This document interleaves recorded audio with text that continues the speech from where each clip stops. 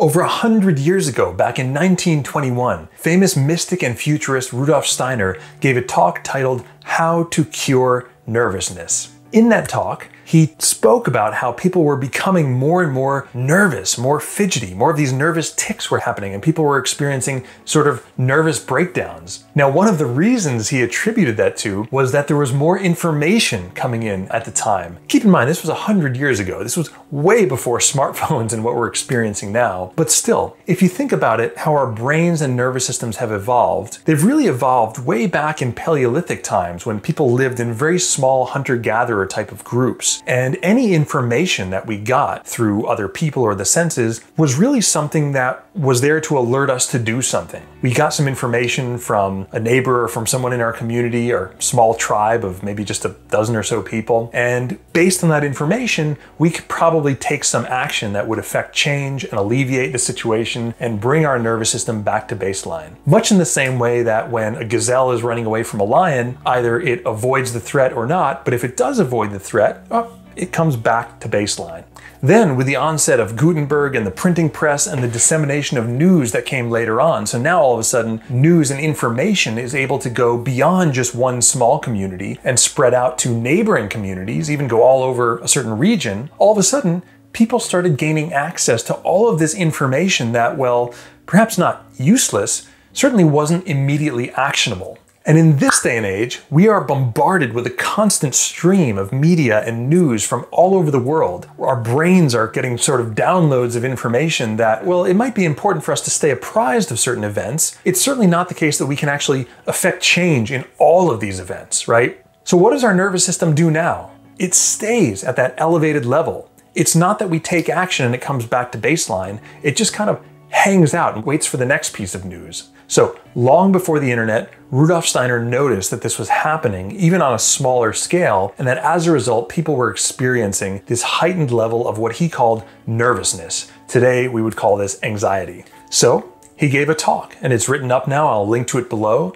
Very famous talk now called How to Cure Nervousness. And one of the things he describes in this talk is the importance of moving slowly and fluidly. And he gives a few different exercises that strangely mirror a lot of the exercises we would give today in, say, a neuroplasticity or brain retraining program. Things like using your non-dominant hand to do common tasks like brushing your teeth or writing, right? Things that will really try and synchronize the brain with the body, using our extremities in novel ways. Now, in this talk, he really focused a lot on the importance of handwriting. And he calls our attention to, if you've ever watched someone write something, write a message, just before they touch the tip of the pen to the page, oftentimes what we do is we do a little nervous tick. You'll see someone do like a little loop where they almost gesture or loop the letter ahead of time, and then they put the pen down to the paper. This was one of the many things that he called our attention to said, become aware of when you're doing this, right? And this is something that we can start to smooth out and change. So rather than having those little nervous tics, which we can think of as like excess energy in the nervous system that's just trying to find its way out, we can consciously make a practice of slowly lowering the tip of the pen to the page and going right into the handwriting.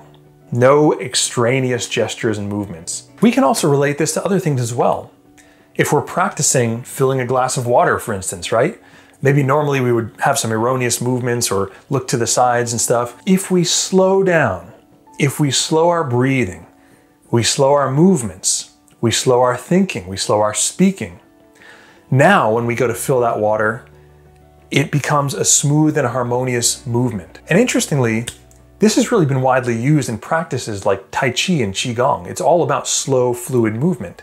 And the goal is really aimed at resynchronizing our movement with our nervous system. After all, your hand, your pen, your arm, anything is really basically an extension of the nervous system and an offshoot of the brain. So, by practicing these slow, steady movements and conscious movements, we can start to do what Rudolf Steiner described as ironing out kinks in the system, smoothing out this nervousness or this anxiety.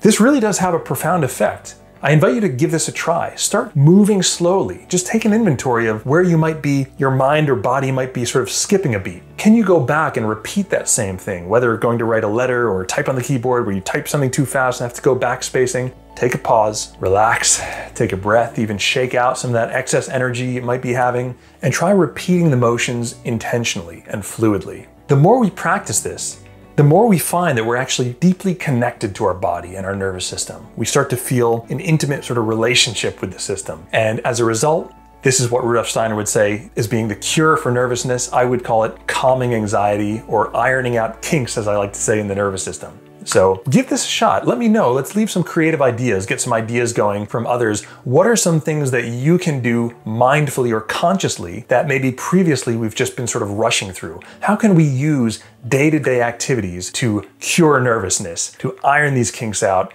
and to relax our nervous system?